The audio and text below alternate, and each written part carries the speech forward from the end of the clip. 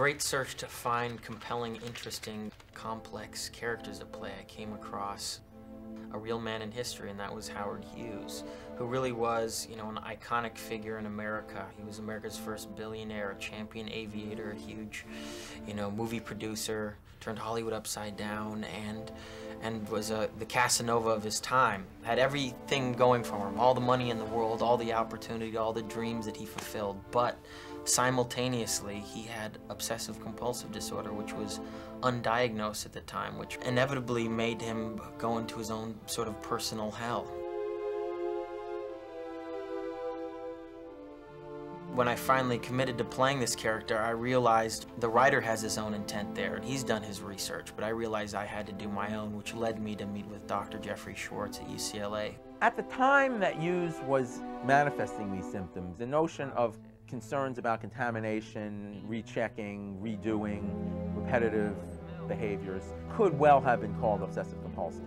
Come in with the milk, come in with the milk, come in with the milk, come in with the milk, come in with the milk, come in with the milk. It just so happens that Hughes never really had any competent psychiatric help, to my knowledge, during his life. To watch all that genius and all that passion then go into the most minute details about germs and how his lunch would be delivered and how soup cans should be prepared was one of the most frightening accounts of you know, mental condition I've ever come across. OCD stands for obsessive-compulsive disorder, which is a disorder of the brain, certainly also of the mind, that is comprised of two main groups of symptoms. Obsessions are bothersome thoughts that intrude into your conscious awareness totally against your will. They're fear-inducing, and they make you feel afraid that something might happen. Because of that feeling of fear that happens, people then start to do compulsions. The compulsions are the behaviors that people do again and again and again, so it's a very vicious cycle. The more you do to try to get rid of the feeling, the more the feeling grips you tighter and tighter and tighter. That milk is bad. I shouldn't pick up the bottle of milk with my right hand, and I shouldn't take the top off with my left hand. The real viciousness of OCD is that when you try to get it aligned by doing what the error message is telling you to do, it makes it get even more out of alignment. For Hughes, because he didn't have the training, because he didn't have the knowledge, the entire mechanism got ensnared by the bad circuitry of obsessive-compulsive disorder.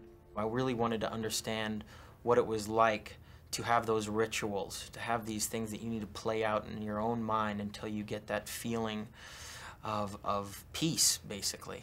And that's what led me to work with a patient and really go through his daily rituals and show me how he actually washed his hands, what he would do, the actual science that went into this mental game that he had to play with himself.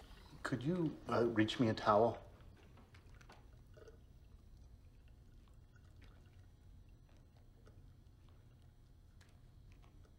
I really can't do that. When I was working with Leo DiCaprio in Montreal, one of the scenes that we worked on was where Howard Hughes, he had to get blueprints from this other gentleman. His name was Odie. And I explained to him that what he could do is say, Odie, give me the blueprints. Odie, give me the blueprints. Odie, I need the blueprints. And he could break it up by saying words in between. Man. Show me all the blueprints. Show me all the blueprints. Show me all the blueprints. Show me all the blueprints. Show me all the blueprints. Show me all the blueprints. And that's what Leo was attempting to do, is he was trying to get the right feeling.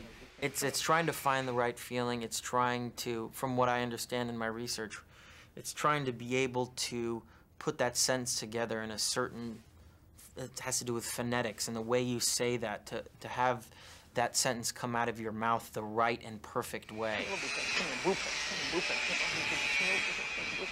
The key point to remember about obsessive-compulsive disorder is that the reason why the person is getting these intrusive thoughts and urges is because of a chemical imbalance in their brain. You can see the overactivity.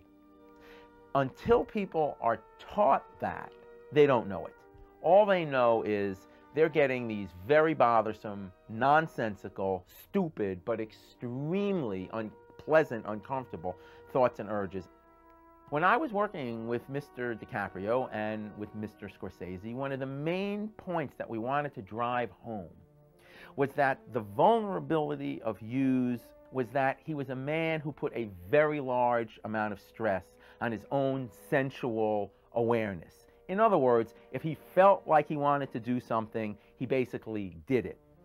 That is an extremely vulnerable setup for developing very bad obsessive-compulsive disorder, which is, of course, exactly what happened to Hughes.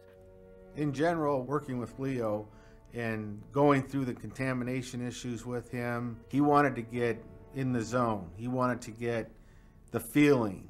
He wanted to really, really know how to express himself with OCD.